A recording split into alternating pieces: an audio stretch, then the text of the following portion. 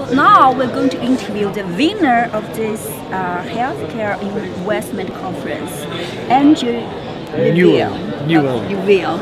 Okay, so how do you feel now? Yes, I'm very pleased that I've won the prize, the best presentation. I think more importantly, I'm very pleased I came. It's been a great show for us, very enjoyable.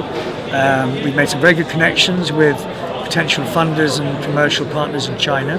So my business objective has been achieved, and I've been made to feel very welcome, and I look forward to doing more business with the people I've met at the conference in the future. Okay, thank you. Thank you.